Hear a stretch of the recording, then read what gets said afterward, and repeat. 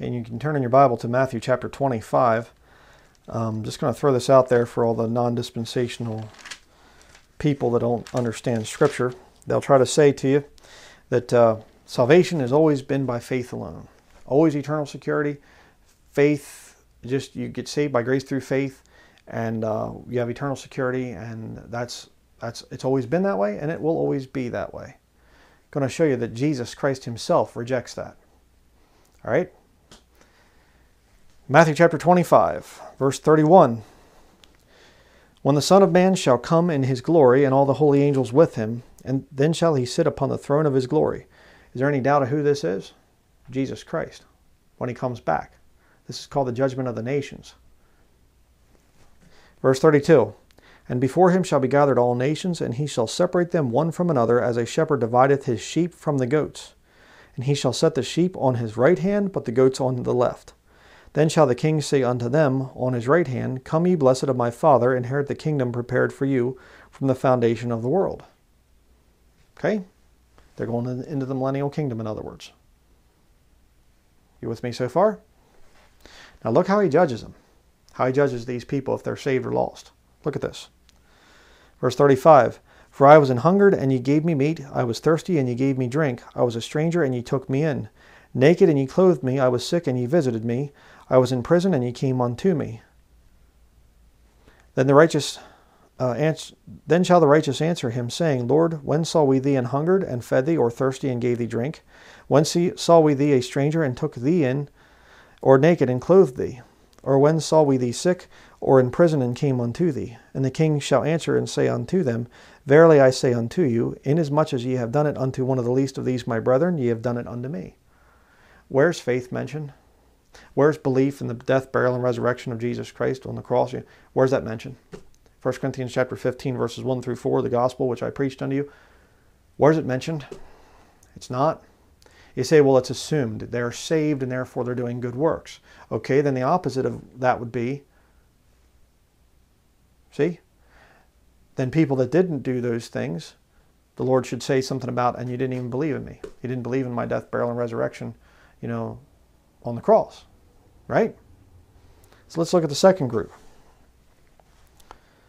Verse 41, Then shall he say unto them on the left hand, Depart from me, ye cursed, into everlasting fire prepared for the devil and his angels. Boom, they're going to hell. For I was an hungered, and ye gave me no meat. I was thirsty, and ye gave me no drink. I was a stranger, and ye took me not in. Naked, and ye clothed me not. Sick and in prison, and ye visited me not. Then shall they also answer him, saying, Lord, when saw we thee an hungered, or athirst, or a stranger, or naked, or sick, or in prison, and did not minister unto thee? Then shall he answer them, saying, Verily I say unto you, inasmuch as ye did it not to one of the least of these, ye did it not to me. And these shall go away into everlasting punishment, but the righteous into life eternal. Where's faith mentioned? Where's the death, burial, and resurrection of Jesus Christ, and the cross, and the blood, and everything? Where's it mentioned? 100% pure works. What are you going to do with that? Well, I just think that you're a heretic down there. I think that you're crazy, and what are you going to do with this? You don't want to know why faith isn't mentioned? Well, you can turn to the book of Hebrews. Hebrews chapter 11. Verse 1. Now faith is the substance of things hoped for, the evidence of things not seen. Are they seeing Jesus Christ? In Matthew chapter 25? You say, well, yeah, but before then. Okay. Let me show you another one. Revelation chapter 10. Revelation chapter 10, verse 7. But in the days of the voice of the seventh angel, when he shall begin to sound, the mystery of God should be finished, as he hath declared to his servants the prophets. Towards the end of the time of Jacob's trouble, the mystery of God is finished. There's no more question. There's not going to be any atheists at the end of the time of Jacob's trouble. People are plainly seeing what God is doing. The book of Revelation is confirmed. That's why people are willing to die for the Word of God, the written Word of God. You can read about that in Revelation chapter 6, with the fifth seal being opened. And there's no more faith, you see. And then you have an even worse problem if you go into the millennial kingdom. How are people saved then? Jesus Christ is physically on the earth. How can they be saved by faith, by grace through faith? They're not. They can see him. Okay? There are some real simple things about Scripture that you can understand without going into real in-depth, deep study. But see, non-dispensationalists, being lost as they are, they have no understanding of Scripture and how to rightly divide the word of truth and how to exposit certain Scriptures. That's why they come along and they just sloppily say, well, the whole thing's for me. You know. I mean, you go to a hardware store and you go into an employee and you say, where could I find the screwdrivers? Well, they're in the store someplace. There's just the whole store, you know, whatever. Just look for the whole store. See, that's a sloppy employee. You come into another employee and you say, excuse me, where are the screwdrivers at? They say, okay, you see back there towards that, there's a sign there. It says for the restrooms. Okay, right beside that is aisle number 3. Walk back to aisle number 3. It's about probably about 4 feet from the end of the aisle there on your left. Okay, that's where the screwdriver display is at. You walk back and right there it is. Right division. You come back to the employee and you say, okay, I need to know where the light bulbs are. Okay, that would be aisle number 1 over there. Okay, you see it right there? You see the lights shining? We have them plugged in? Yeah, okay. Okay, good. Where's the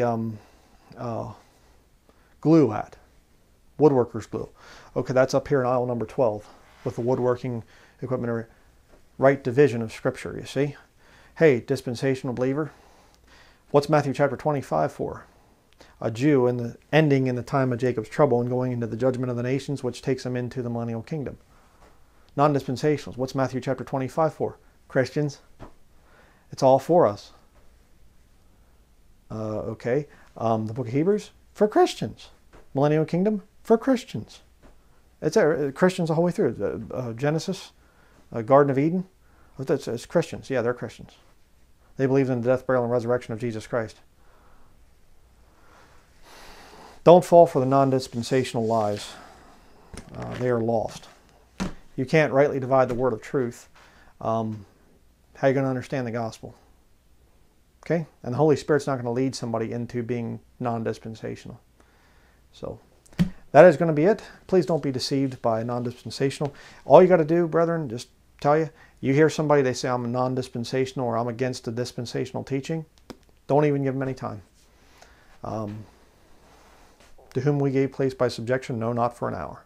Paul writes in the book of Galatians. Don't waste your time on them. Thank you for watching.